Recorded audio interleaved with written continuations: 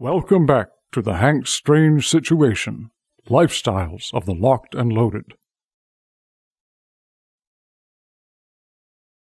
Make sure to check out hankstrange.com. You can sign up for our email list and find ways to follow and support our efforts. So, Big John, here's a question I'm going to ask you. You know, obviously you're a gun guy. You know, we would hope. Yes, right. You and of course Hickok. How's Hickok doing, by the way? He's good. He's good. He's doing good. All right. So, what are the things? Because we were talking about this before we got on air, right? As gun guys, what is the stuff we're expected to have a lot of? Do you think? Like, what should be our main list that we're buying all the time? Yeah, ammo for sure. Mm-hmm. Yeah, just ammo. Buy it cheap and stack it deep. Do what? Is it? I said buy. Oh no, go ahead. I said buy it cheap and stack it deep. Yeah, very true. I mean, once you kind of like, you know, it's like the way I look at it, and I guess a lot of shooters do it. You have your core group of firearms that are like, these are my guns. Like, these are my, you know, part of the expression. Go to war, rifle or pistol or whatever. You know, this is like my guns that are here for a practical purpose. And that's what you know, stockpile ammo and magazines and everything you need for. And then the other stuff is just kind of like, whatever. I mean, I've got guns that I probably have 30 rounds of ammo for, but it's like, you know, a 303 infield and stuff like that. You know, that doesn't matter. Oh, okay. So like, but like 5.56, that's what I like. You know, that's what I have a lot of. Right. Okay. So, and if folks are joining us and they don't realize, you do a lot of the camera work for Hickok, right? Otherwise, we would be seeing like a crotch shot, basically. Yeah. Because people don't realize how tall Dad is because I'm the same height, so it's like just, and the shooting table, he built that obviously for himself, so it's really tall. So everything looks in proportion. Yeah. Right. Everything is big, you know. Yeah. Okay, I have to ask a question. Okay. Is your mother a tall person? She's like 5'11". So, yeah. So yeah. For a female, wow. Female, she's tall. Yeah. Oh, okay. Are you taller than Hickok or shorter? People tell me that I am, but like for the longest time, like he was like 6'8.5", and I was always, when I'd get measured, I was like right at 6'8", almost exactly. Oh, okay. But you know, as he's gotten up in years, that's what I was thinking. Yeah.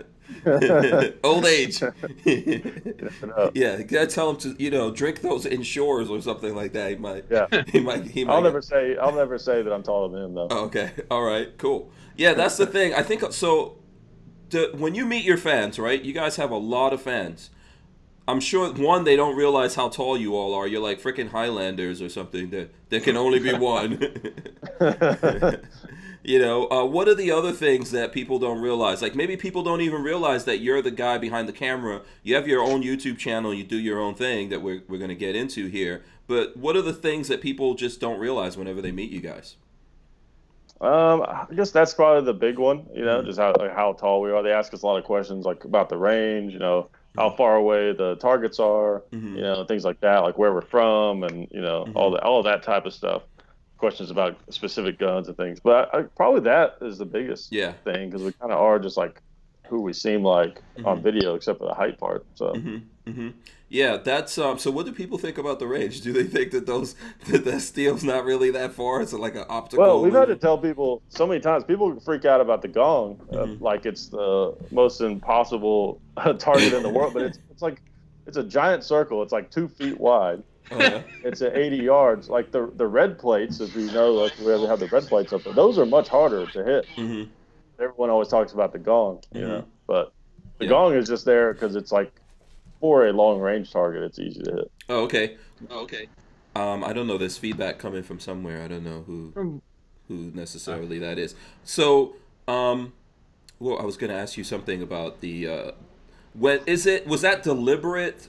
The way of setting up the range, because it seems to me like one of the things that people like about the channel is it's the same setup all the time, and obviously let's take out like how tall you guys are, how big the hands are.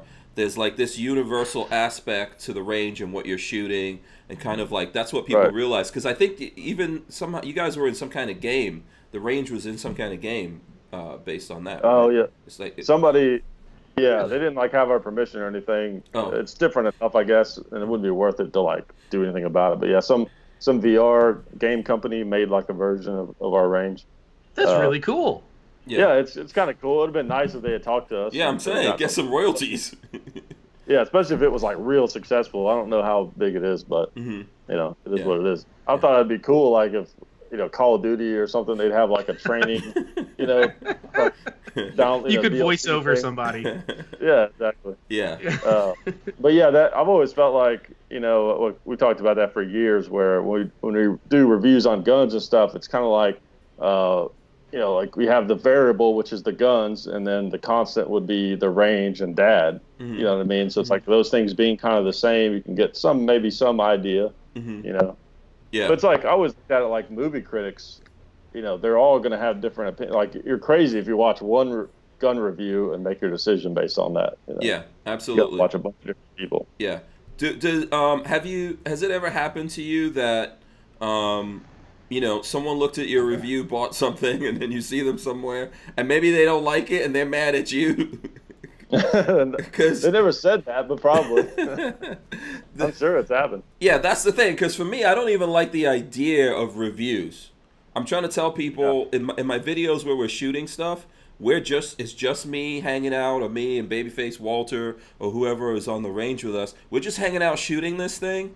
And I'm thinking people are going to look at a lot of different data and make up their own mind. I don't want to be responsible it's like solely responsible for your purchase. But I get, right. I don't know if you can escape that or not. Yeah, I know with the terms it gets weird because it's like, review, are you testing it? And it's like, it's kind of like one of those things where it's like kind of, my opinion, just kind of call it whatever you want. And people can kind of see what it is. For themselves, like what we always say, we're like, this is one gun, this is one example, of this gun doing this. So that's like thing I always like to bring up is we got burned on that UTS 15. Remember that shotgun? Yeah, the UTX. The bullpup. Yeah, we got burned hard on that thing because we got it and we didn't like it really because it was like really light and just beats the hell out of you and it's kind of awkward to use, but it worked. Like ours worked. And we got to do the video kind of early on it because we happen to know these guys that are Turkish that run a gun shop in Nashville. Oh, okay. I believe it was actually called Nashville Gun Shop. And they were like, you got to try this shotgun out. We're like, all right. We did a video, the thing worked. And then everybody else made videos and showed it like broke and it was unreliable and all this stuff. And it's like, and that was like a big eye opener for us. I think that happens sometimes that, because it came from the gun shop. So you guys didn't deal with the company, right? No, not at all. Yeah. They didn't even know about it. They just were like, hey, check this out. Like, okay. Yeah. So that could happen sometimes. These are mechanical things. And even bad mechanical things, a couple of nice ones could go out there. People could get their hands on it, and then everyone else's sucks. Yeah. Yeah, exactly. So, like, ever since then, we try to be more clear. Like, look, this is just one gun. You know what I mean? Like, if we have problems with it, doesn't mean it's bad. If it works great, doesn't mean it's good. Yeah, yeah. I think you guys probably have the... I'm trying to think if anyone has... I think you probably have the biggest library of gun videos. Possibly, yeah. That's kind of what we always stuck to, just cranking out the guns. Yeah, yeah. Are you all keeping up the same pace? Because I don't know. Yeah. Are you that on your side of what you do? Are you that much into the guns, or are you more into the comedy stuff? I know you're into doing stand up and things like that. Yeah, well, it's like here lately I've been more doing stand-up and stuff. But yeah, I mean, Dad, like we do the videos, Dad does the research and all that stuff on the guns. But I'm there and shooting them and stuff like that too. So I mean, I have some perspective obviously on it. And then if I'm doing the video on it, I do the research and all that. Okay. Yeah.